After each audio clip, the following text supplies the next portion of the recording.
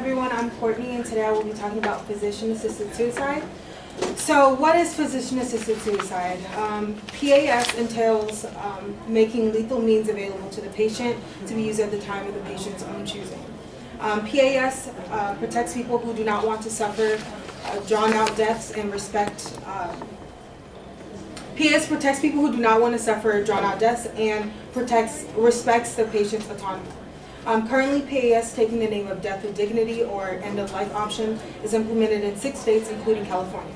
Mimicking Oregon's Death with Dignity Act, all 6 states legalize PAS with a similar set of strict regulations that terminally ill patients must abide by in order to receive medication. They must be 18 years or older, a resident of the state, mentally competent, have been diagnosed with a terminal illness with 6 months or less to live, and capable of self-administering and adjusting the medication. My partner and I are here to argue the claim that quality of life should overrule the quantity of life. Therefore, we believe that all 50 states should adopt the Oregon method, which gives terminally ill patients the option to end their life via physician-assisted suicide. In states that have not passed acts like Death with Dignity, terminally ill patients are forced to resort to other things, such as continuing to suffer, turning to inadequate alternatives, or even going so far as to uproot their lives and move to a state that gives them the freedom to do so. CNN reported in 2014 a 29-year-old California resident was diagnosed with brain cancer. She weighed out all her options but wasn't able to find a solution that would save her life. California hadn't passed a law at the time, so her and her husband moved to Oregon so that she could have access to this medical advantage.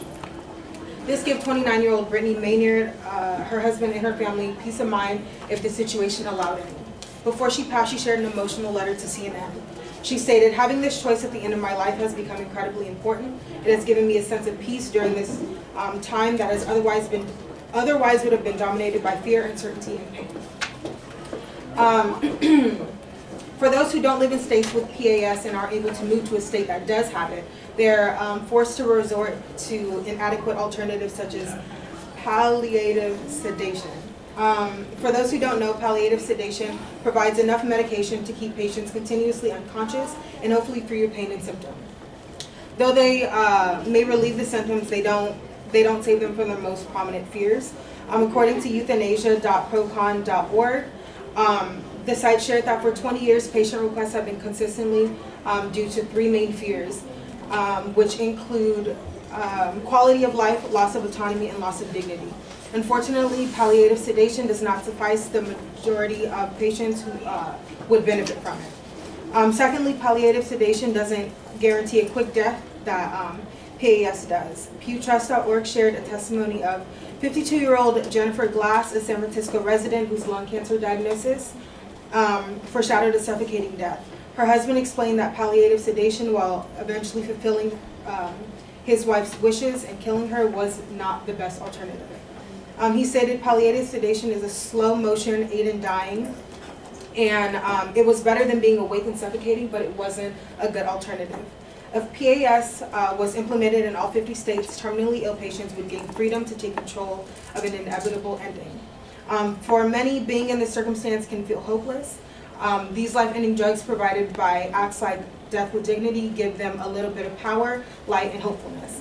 With physician-assisted suicide, patients have the opportunity to decide when enough is enough, and they get to decide where they die and who they die around. We must keep in mind that these people are not choosing death. They're simply deciding how to deal with their circumstance. California State Senator Bill Monning, who co-authored the End-of-Life Option Act, stated it best when saying the person is dying. The people they have met with, they want to live. They are not choosing death. The decision that has been made, unfortunately, because of an uncontrolled disease, a terminal cancer. What PAS does is allow them to gain autonomy and self-determination in what will be the path to their death. PAS is for someone who is tired of being hopelessly bedridden and watched by their family members with pitying eyes. Someone who has had enough and who has made their peace with death and who has gotten to say their last goodbyes and is prepared for what's to come. PAS will grant individuals with some happiness, some power, and ultimately will allow them to make a decision for themselves that no one else should have a right to say. Thank you.